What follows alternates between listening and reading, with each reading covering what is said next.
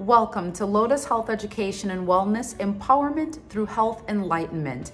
This is the next installment in our Advanced Lipid Panel video where we're going to be talking a bit about the additional components to your lipid molecule, specifically our Apolipoprotein B or ApoB and our lipoprotein A or Lp(a). We're also going to talk in today's video about some of the inflammatory markers and also some of the additional labs that we look at that show how our body is responding in an effort to try and heal the damage that's being done as we continue to progress through cardiovascular disease, specifically ASCVD and the plaque that's building up in our major arteries, leading up to potentially events that we track using the Advanced Lipid Panel and additional testing.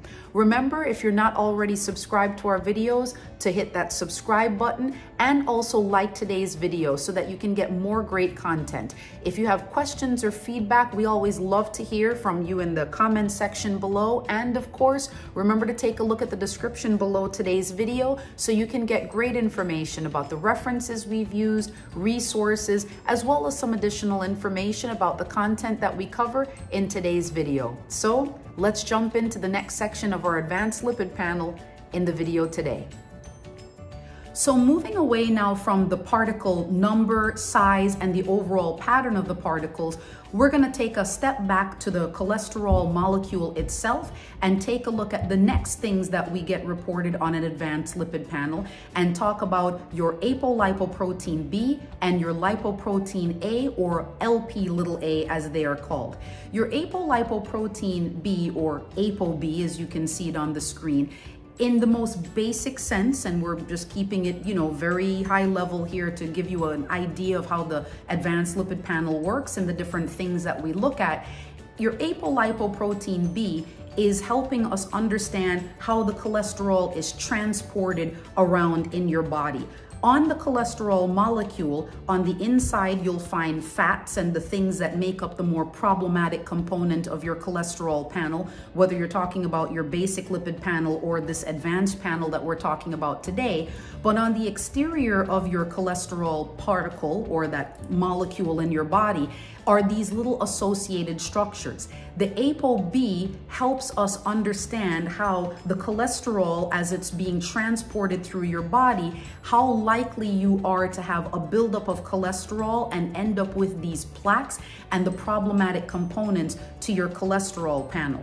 If we look back at our friend, the cross-section of the artery, we will see that you have in the advancing stages where the plaque is building up as we move from a healthy artery now to the early disease where the inflammation is starting and then go to that advancing stage. ApoB is associated with that because with the plaque buildup that we start seeing there, that is where, as well as the calcium buildup that we will eventually also see, ApoB plays a very important part in that buildup of this problematic substance, this plaque within your vessel. And so this is again where understanding the cross-section of your blood vessel and what we're measuring, that helps to understand for us as your healthcare team what is going on inside of your blood vessel. So this is why that basic lipid panel may not necessarily tell us everything.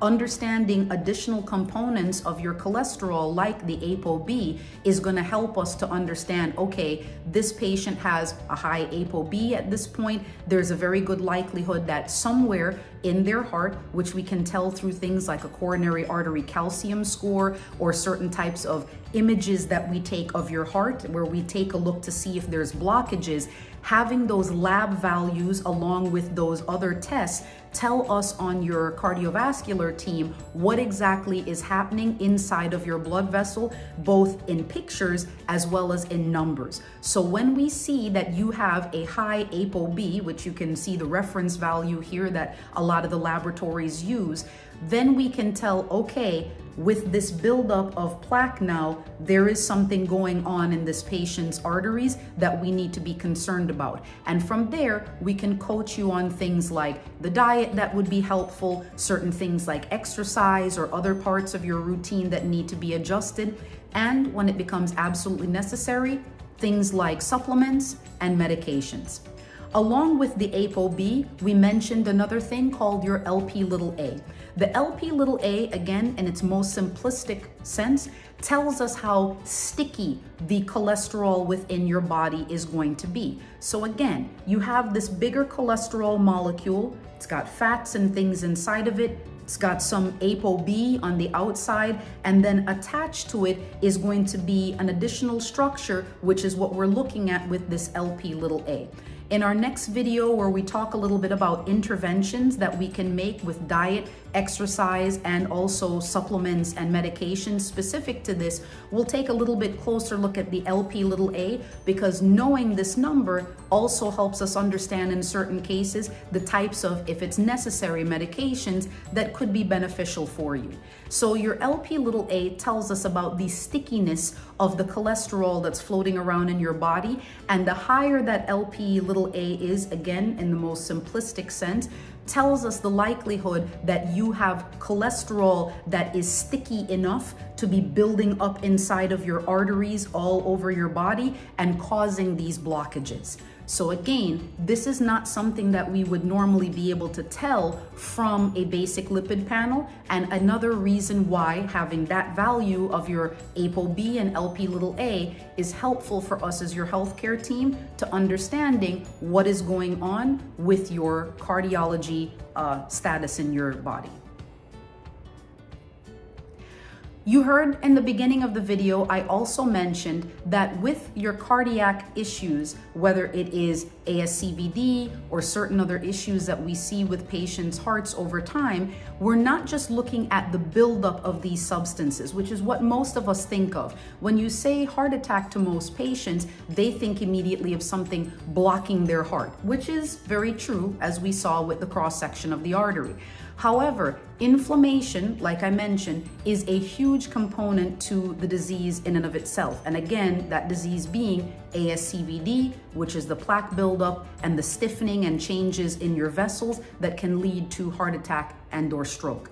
How we mark what's going on from an inflammatory standpoint and your immune system reacting, because if you think about when you cut yourself, and a day later you might look at the cut and there's some inflammation there, that is your immune system responding to that cut and what's going on at that site, the damage that's being caused. That inflammation is part of the healing process. It's your body attempting to fix something that's happening and it shouldn't be happening to you.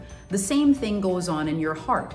So there are certain things that your body does as that inflammation begins occurring from the things that we eat or things we expose ourselves to that cause your immune system to react and begin sending structures that may not normally be there around your heart to the heart and the surrounding vessels and structures to try and stop or heal that inflammation, or that damage, I should say, that's happening and the inflammation that's occurring.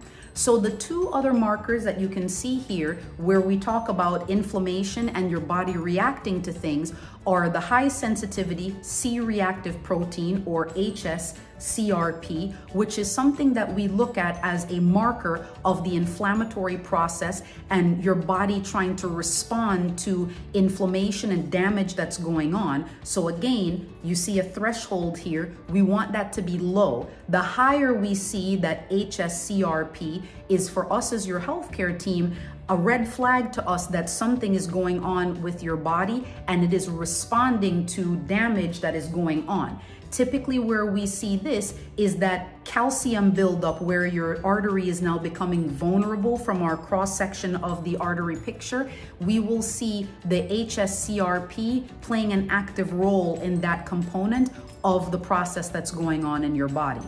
The other marker that we look at here is this other one, LPPLA2, which is the lipoprotein associated phospholipase A2. Have to sit there and make sure I tell you the whole acronym properly, which essentially is telling us as your healthcare team if you have inflammation that has now activated an immune response.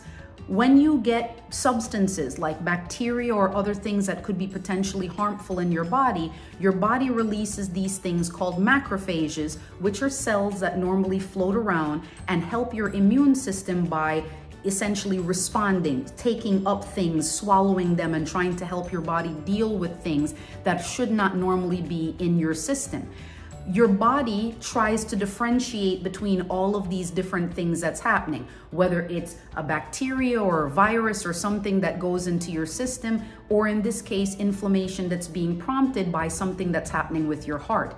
When your immune system gets activated from what's going on with your heart and the surrounding structures, your immune system will also release these same macrophages that normally help to address infections and other things that may be going on with your body.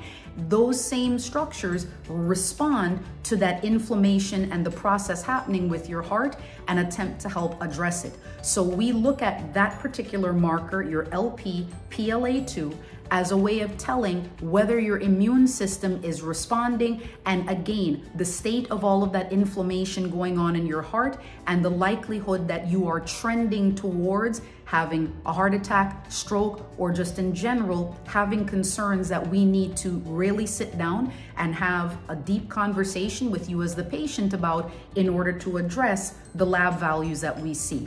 And again, there is a threshold that you can see here where we want to keep it below that threshold. Once you go above that, we know that there is something very serious going on that we really want to make sure we pay attention to.